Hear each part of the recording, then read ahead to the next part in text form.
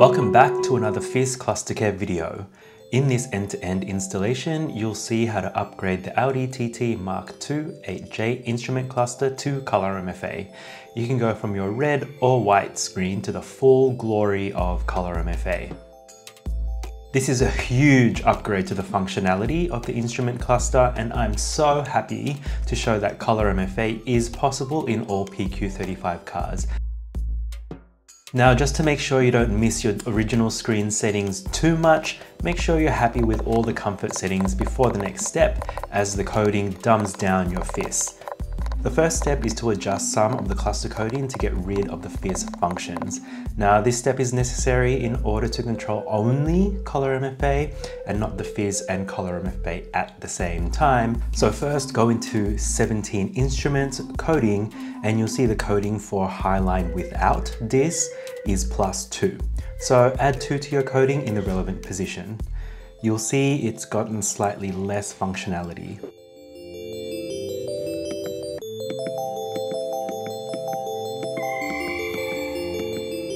Any ideas? Next is to go into adaptations and find comfort menu from the list. Change the new value to 0, press test, then save, press done, go back, and now the cluster no longer controls any comfort settings.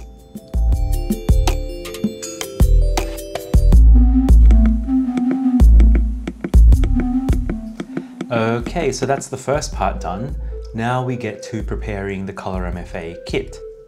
You have the main board and screen, wiring, tools, and a set of connectors for the CAN bus and a CAN bus gateway adapter. Then of course your Audi TT Mk2 8J instrument cluster. So start by removing the 4 screws on the back of the housing, then you want to release all of the housing locking tabs. Be careful not to pry too much or else you risk breaking them.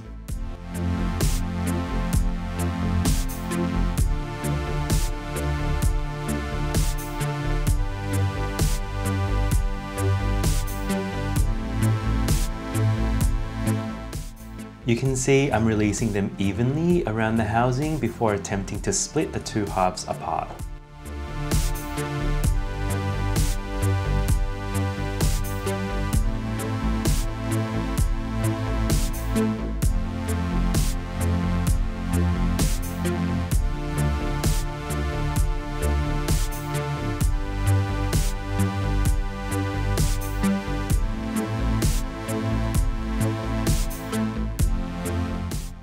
Removing the needles requires pulling them out while turning anti-clockwise.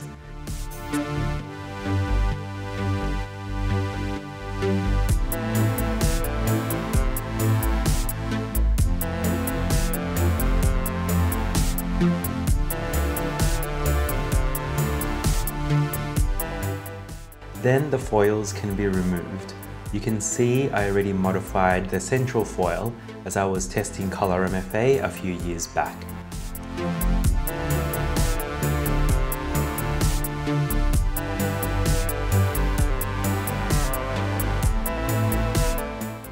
The TT 8J clusters have a front and a back half.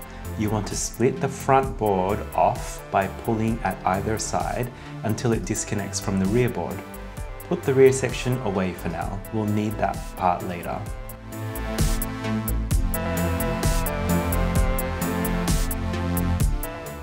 Paying attention to the central section of the white frame now, this is what needs to be removed to make way for ColorMFA. Press off the 2 locking prongs to lift it up and over. Then you can release the screen ribbon connector like so. It doesn't need much force, so be gentle.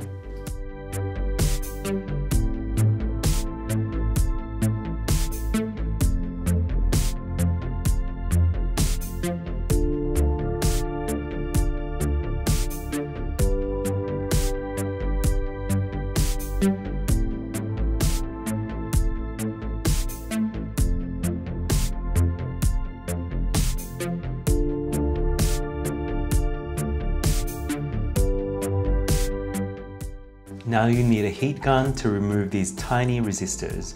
They light up the fist backlights. We don't need these backlights, so remove all of these little resistors. The red clusters have about 8 of them, while the white clusters have 12.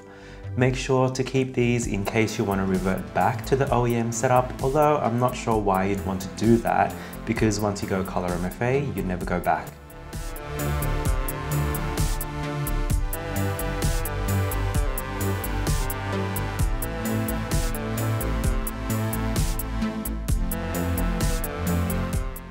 So that's all that's required for the instrument cluster for now.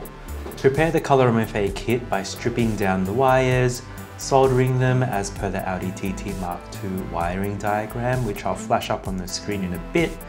Place the sticky pads and twist all of the CAN bus pairs, then thread the wiring through the holes in the board.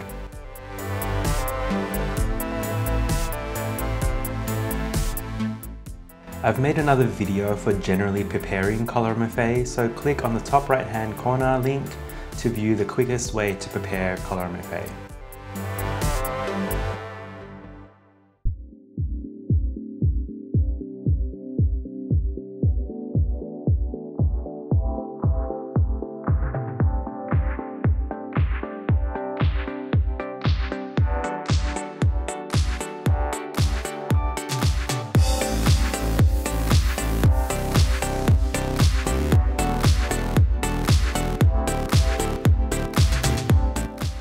Now that all the other wires have been threaded through, the last ones are the USB wires, which you want to place to the left of the left control stick. Test the fitment of the ColorMFA assembly by placing it upside down. Now this is key, it must be upside down as the firmware for the Audi TT Mk2 flips the screen around 180 degrees. You want to butt the connector end of the ColorMFA to the bottom of the white frame, ensuring it's centralized too. Once you're happy with the placement, remove the screen so you can have access to the pins.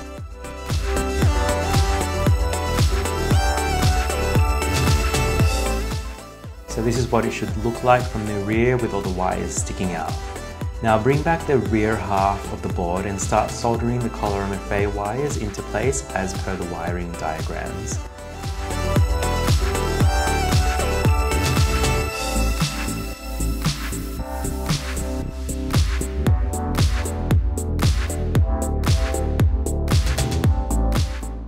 Ensure you make a cut in the rear of the cluster housing for the USB port and stick it down.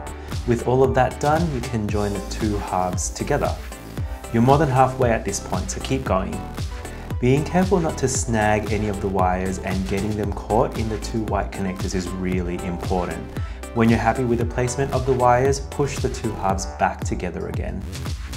Looking at the housing from the rear, the CAN bus wires poke out near the blue connector.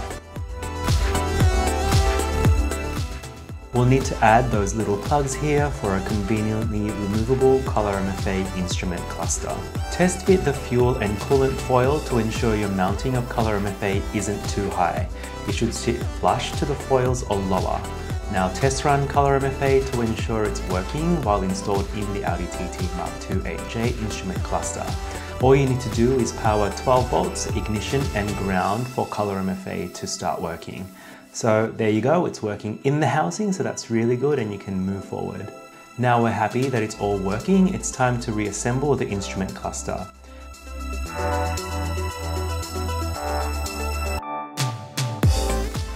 My best tip here would be to be really careful with pushing the needles down, as the motors can break really easily.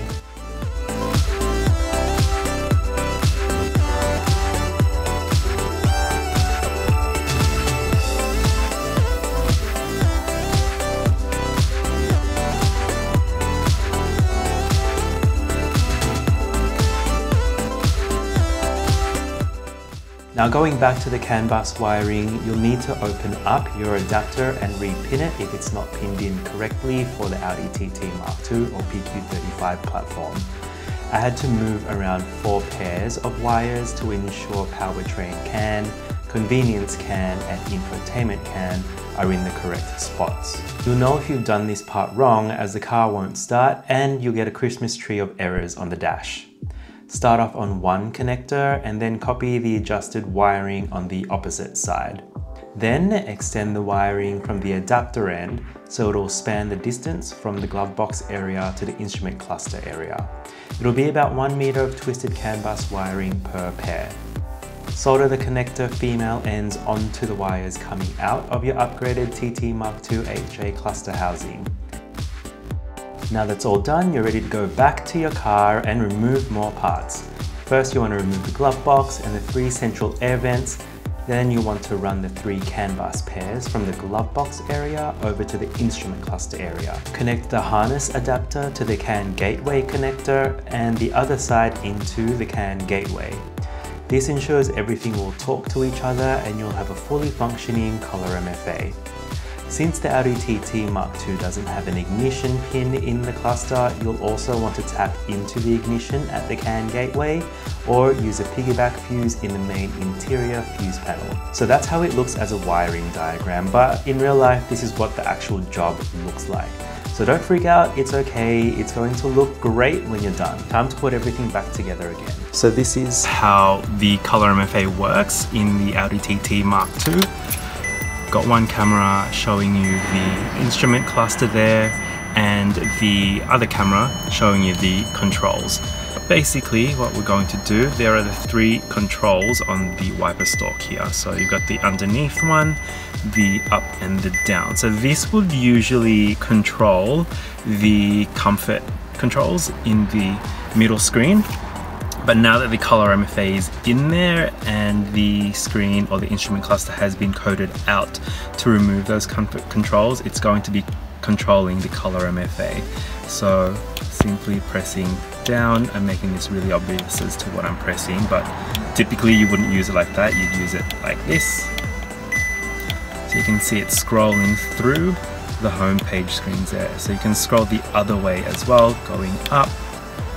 And then the beautiful part of ColorMFA is that you press the underneath button and you come to a whole lot of menu options. So there are a whole lot here and I won't go through them now. I'm just showing you how the ColorMFA is controlled. So to choose something, you press the underneath button. To scroll through, you press down or up. So once again, to choose an option, you're pressing the button under there, and to scroll down, you press down, enter. You're basically choosing what you want to do where that red highlight is.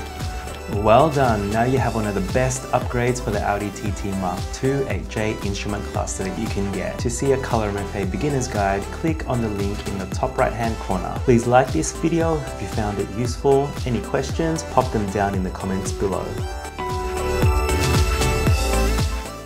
Click the links for more instrument cluster mods and thanks for watching. See you next time.